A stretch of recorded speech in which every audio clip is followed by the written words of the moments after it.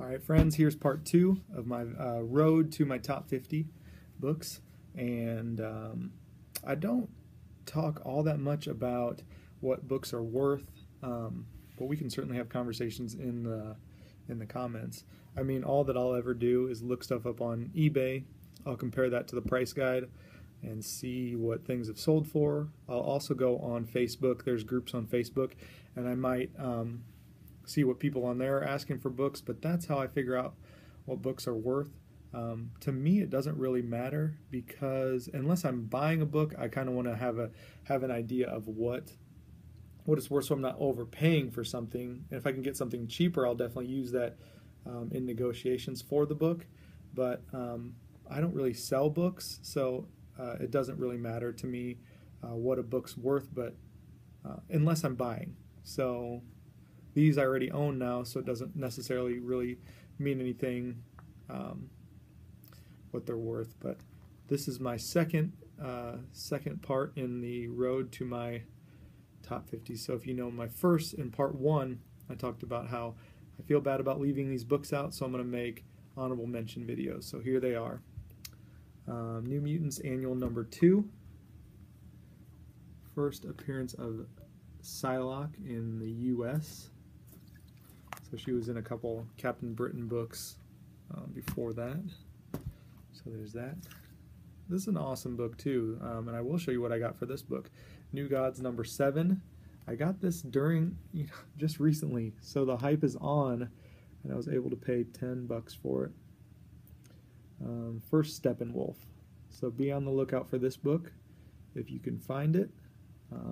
It's getting pretty hot because he will be the villain in the next couple DC movies, probably the Justice League, something like that. So I have a few copies of this, Omega Men number 3. You should be able to pick up this book pretty cheap and probably be able to stealth buy it. First appearance of Lobo. But if you can, try to find it for pretty cheap. I wouldn't pay more than $15 for it at any time.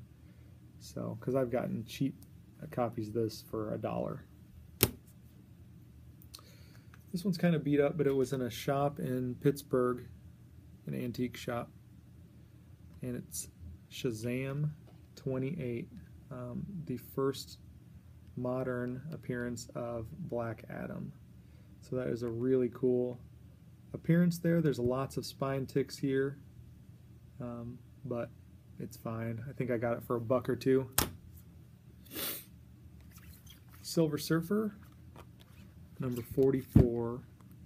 This is the first appearance of the Infinity Gauntlet. So this book it has already probably reached the height of what the value is, but you still might be able to stealth buy that. I've shown this in another video.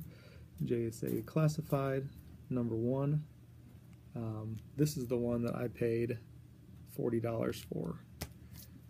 Don't know why I did that, but I couldn't find that book anywhere. This is Power Man and Iron Fist number 50. This is their first official title switch and the first official team up. I know they teamed up in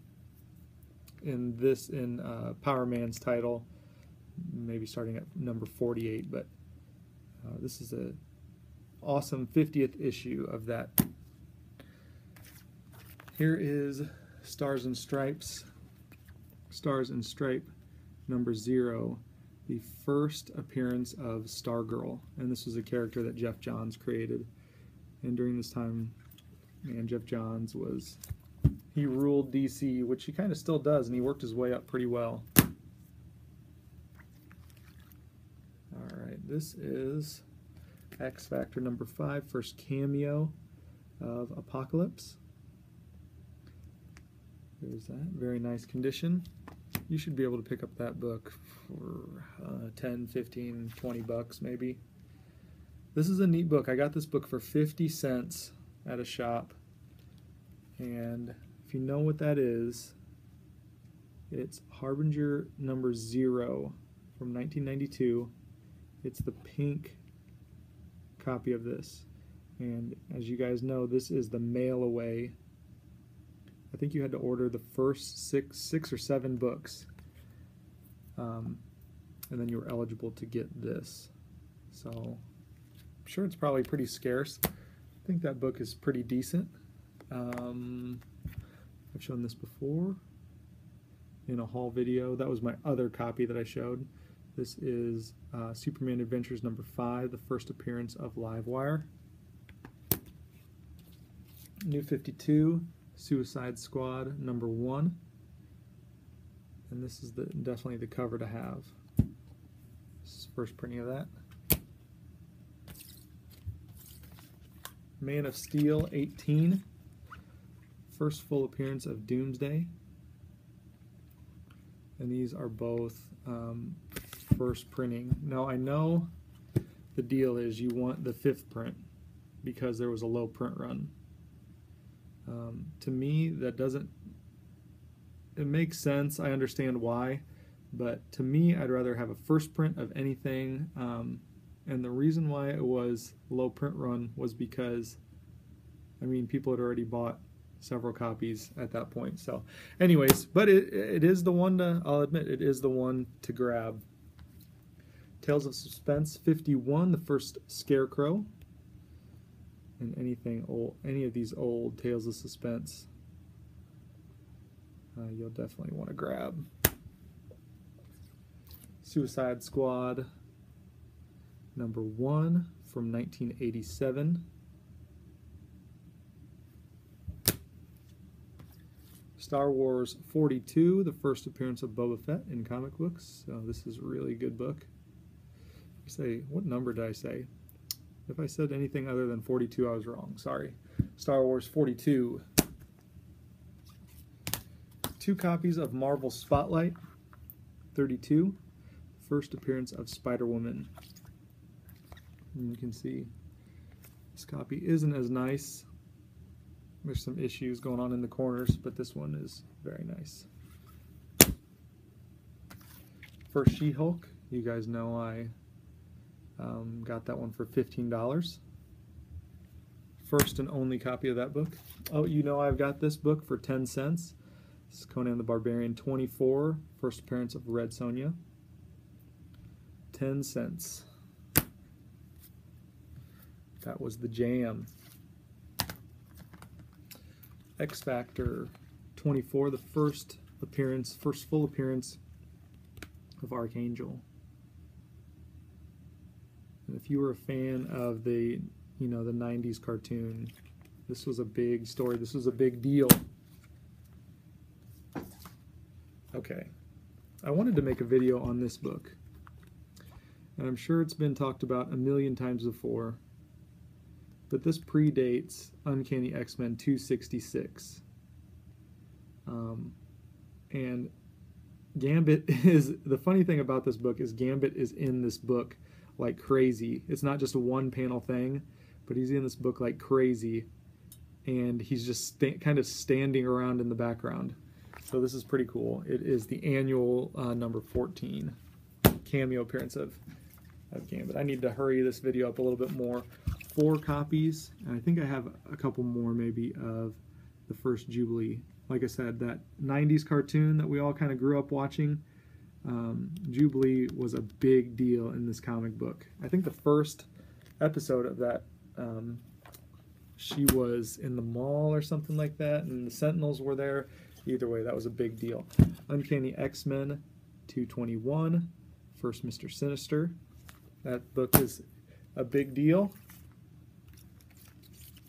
A newsstand and a direct copy of Uncanny 201, first Baby Cable. All right, I'll do these as a grouping here. Days of Future Past. 2 copies of 142, and then only 1 of 141. I love this book. It's an awesome book. I also love the Phoenix Saga. This is 137, The Death of Phoenix. Phoenix was such a hero. She was so awesome. Wonder Woman 90, first Artemis. This is that Adam Hughes cover. of 184, Wonder Woman. Awesome Adam Hughes cover. You can see there's the classic Adam Hughes drawing portrayal of Wonder Woman, and then you can see the Golden Age. You can see they made it look all worn out and beat up. That's awesome. Last book in this honorable mention, and thanks for watching, guys, is special Marvel edition, The Hands of Shang-Chi, Master of Kung Fu, number 15. There's a little bit of chipping up there. Not one of my favorite characters in the world, but definitely I would want to own this book if I were me. And so I bought it, and I think I only paid, honestly, maybe $5 to $10 for this. So this is definitely one to look out for. So thanks for watching, guys. The next video that I make will be my top 50 books in my collection. So hope you guys are doing well. Thank you so much for accepting me into the community. I appreciate it. I appreciate the love, and I will talk to you all soon.